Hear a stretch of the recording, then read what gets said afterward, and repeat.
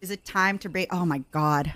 Is it time to break the immersion of a very old photo? Let me see when this photo was. And don't say I look young. It's my flesh woman. Are you sure? Like I said, there's already people like looking it up. If you're comfortable, I think maybe it could be your New Year's gift. Plus, like I said, it's an old photo where like you can even see like the veins on my neck because I was kind of very slim. It must have been 2018, I think, or maybe it was a long ago photo.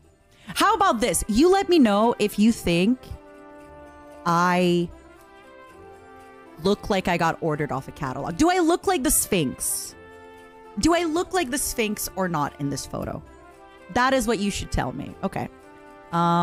Sometimes it bugs me how cute and flirty I am. Mel says the same thing. Mel says she thinks I flirt all the time. But I don't think I flirt all the time. I think it's just who I am on the inside. I think it's just who I am on the inside. All right. This is it. It's Jover. It's Jover. It's Jover. Do you think you don't understand like how happy the two other guys were with this photo of me? And I'm just like staring there. And I'm leaning in and I'm still, and it's like 7 a.m. in Las Vegas. I was in heels, but I'm also like leaning down.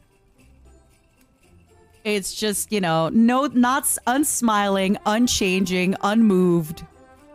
Unsmiling, unchanging, unmoved. Just the face. And you can see the after Vegas partying, right? Because you can see like the bags under my eyes. You can see how tired I look. How like tired and empty I look. Where are the claws? So this is the woman whose body I live in. She doesn't have claws the way that I have claws. I look so like it's 7 in the morning, right?